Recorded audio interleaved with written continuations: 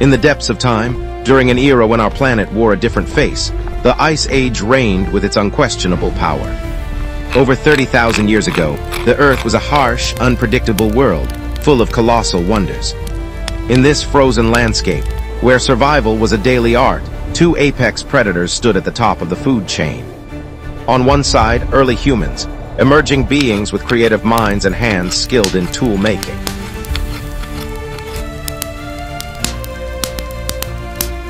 On the other, the gray wolf, a social and intelligent hunter whose complex strategies had made it one of history's most successful predators. For thousands of years, the paths of these two rivals rarely crossed in peace. They fought for the same resource, meat, which meant life. The fire of human camps kept the wolves at a safe distance, and the haunting howl of the packs at night reminded humans they were not alone. There was no sign that this cold rivalry would be the beginning of one of the most amazing and enduring alliances in the history of life on Earth. This is the story of that impossible pact.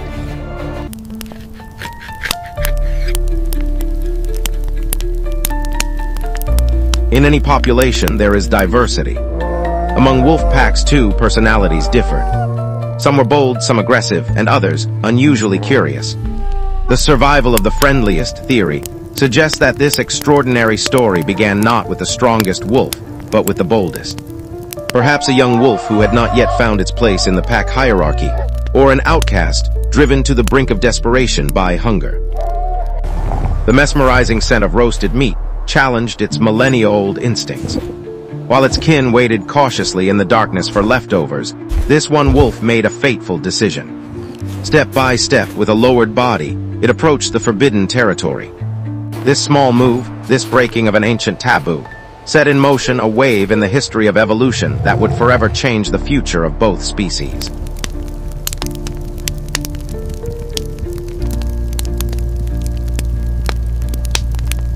What was that? I don't know, but I think it's coming from over there. The first reaction of the humans was a mix of fear and distrust. This creature was a symbol of the dangers of the wild world. But this wolf's body language was different. It wasn't baring its teeth. Instead, by lowering its tail and flattening its ears, it sent signals of submission. Perhaps an experienced hunter, known for understanding animal behavior, or a curious child, noticed this difference. A half-eaten bone from the evening meal was gently tossed towards the darkness. A moment of hesitation. Then, with great caution, the wolf came forward, took the prize, and quickly disappeared into the shadows. This simple exchange was an unwritten contract. A clear message that crossed species boundaries. I am not a threat to you if you are a resource for me. A fragile truce was formed under the starry sky of the Ice Age.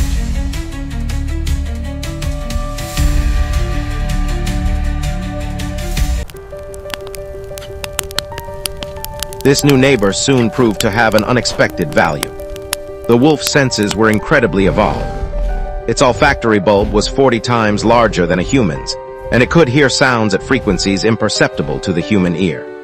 It became a living alarm system. One night, the silence was broken by the approach of a deadly danger. Before any human could notice, the wolf's warning barks woke the camp. This sound was not a howl. It was a direct and immediate communication. What was that? Humans realized that the presence of this creature added a layer of security to their fragile lives. In return, the wolf benefited from regular food and protection from its own larger competitors.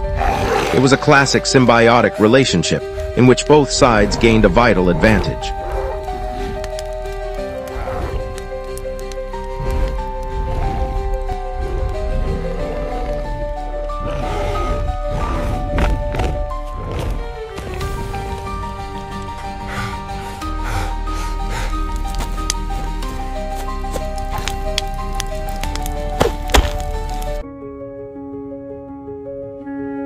Over generations, a powerful, albeit unconscious, selection process began. Wolves that were naturally less fearful and more inclined to cooperate had better access to human food sources, and consequently, a better chance of surviving and passing on their genes. This selection gradually brought about profound physical and behavioral changes. A phenomenon called neoteny occurred. the retention of juvenile features into adulthood. Muzzles became shorter and skulls wider, a face that appeared less threatening. Their coat colors changed from a uniform gray camouflage to varied patterns. Most importantly, their behavior transformed. Howling, used for long-distance communication, gave way to barking, a way to get the attention of their nearby human companions. These new creatures were no longer wolves. They were proto-dogs, the first chapter in the Book of Domestication.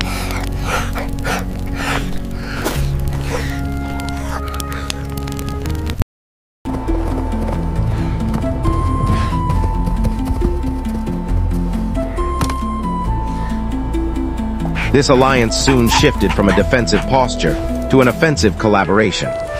Humans discovered that these four-legged companions would revolutionize their hunting techniques. The speed and endurance of the dogs allowed them to pursue prey for hours, a feat impossible for humans. Their incredible sense of smell could follow an animal's trail hours after it had passed. In a coordinated hunt, the dogs would flush prey from its hiding place, tire it out, and guide it towards the human's ambush. This deadly collaboration dramatically increased hunting success rates.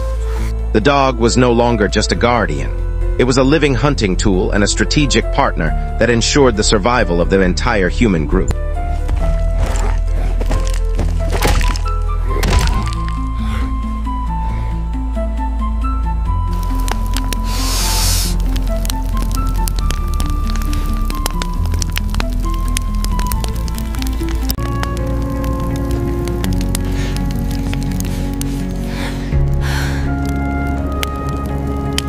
The real turning point occurred when the first generation of pups was born inside human camps.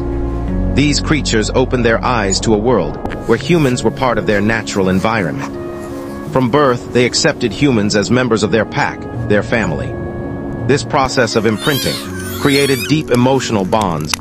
For the first time in history, an animal was loved not just for its utility, but as an individual, a companion. Sit. Humans gave them names, played with them, and mourned their loss. This was the moment the dog transformed from a biological tool into a friend.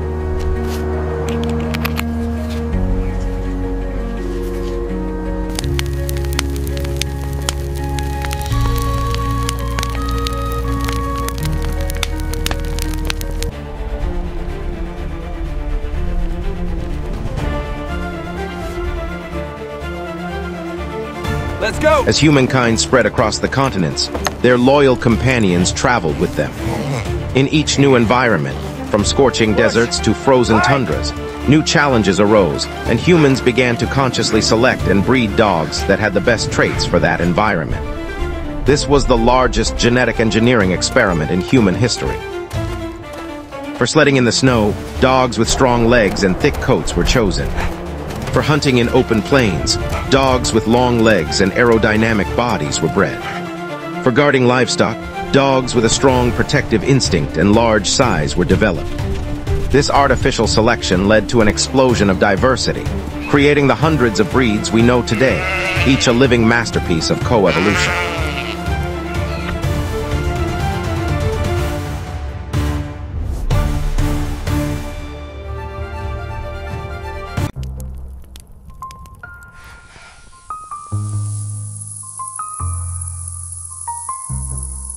Today, modern science is uncovering the biological foundations of this ancient bond. The dog genome shows that they have specific genetic mutations that lead to hypersociability, a trait that instinctively draws them to interact with humans. Even more amazing is the discovery of the oxytocin loop. When a human and a dog gaze into each other's eyes, the brains of both species release the hormone oxytocin. This is the same hormone that forges the deep bond between a mother and her infant. This reciprocal chemical reaction is unique. Dogs are also masters at understanding our body language and even our facial expressions. They are the only non-primate species that instinctively understands human pointing. It has been a two-way evolutionary street. We shaped them and they shaped us.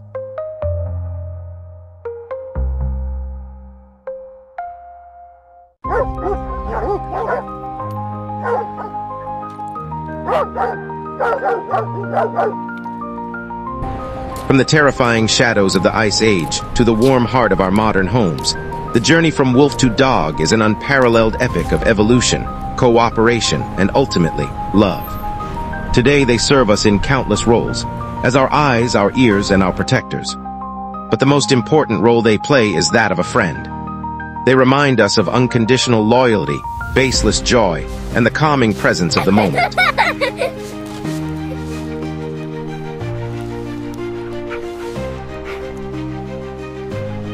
The story that began with a hungry wolf and a curious human has become one of the most beautiful and meaningful relationships on planet Earth. The story of an ancient rival who became an inseparable part of our humanity and forever our best friend.